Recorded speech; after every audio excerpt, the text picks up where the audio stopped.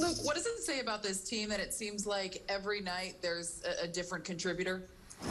Yeah, I mean, it's been a lot of fun. I mean, I feel like every inning, if not, every other inning, I feel like we're putting pressure on, and some guys coming up with a big 2-out knock, and it's huge. I mean, because that's something that we were not good at the beginning of the year with hitting runners in scoring position, and now it's I feel like everyone's getting their part and getting their stakes in. It's this team's having a lot of fun right now.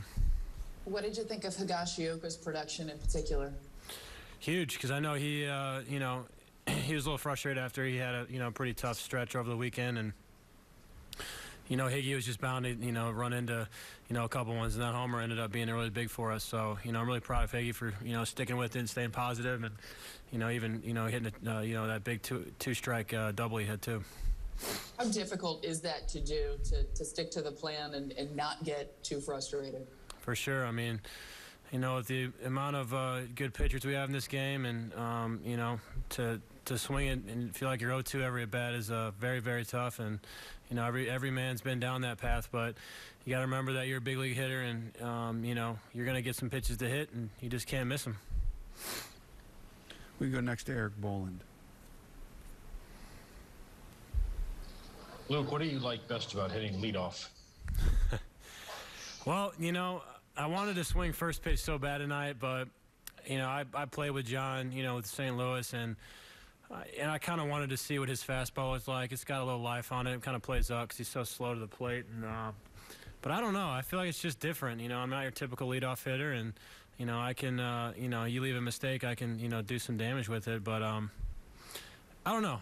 It's just a different feeling, different mindset, because I got to set the tone for the guys, and I just missed a homer on my first at bat tonight, but it's fun, and I hope Mooney does it more, and I just enjoy it. Thank you, Luke. Greg Joyce, we go to you.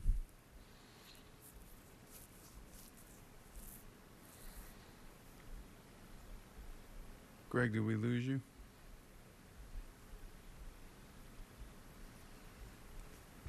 Not sure. Can you raise your hand again, Greg? There you go. Sorry about that. Obviously, you guys have some big guys at the top of the lineup in a night like tonight, but what did you see from the bottom, kind of setting the table for most of those rallies?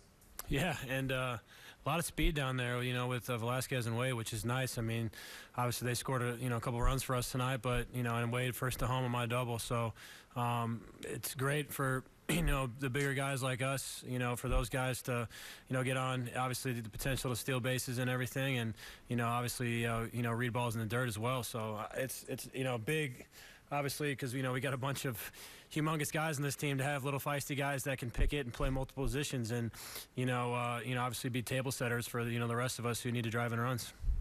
Thanks. Brian Clark, please unmute. Luke, from the team perspective, what has worked so well over these last 7 games for you guys? We're playing as a team. Absolutely having so much fun, and we're coming out, and I feel like the biggest thing for us is we're getting ahead early, and letting our pitchers get comfortable and settle in. J-Mo did a great job tonight of that, and it's. We're going up there and we're battling our butts off, and we're trying to either take a walk and when the situation comes up to let it eat and try to drive in as much runs as possible. But I feel like we've been up 2-0, 3-0 honestly over the last week, and it's come down big. And then obviously another big part is we've been getting a lot of insurance later in the innings too. Obviously John Carlos' home run was nice too, and then over the weekend against Chicago, and then same with against the Boston series too. So we just got to keep fighting, and one run's not good enough. We need to keep tacking on, and that's what this lineup's been doing.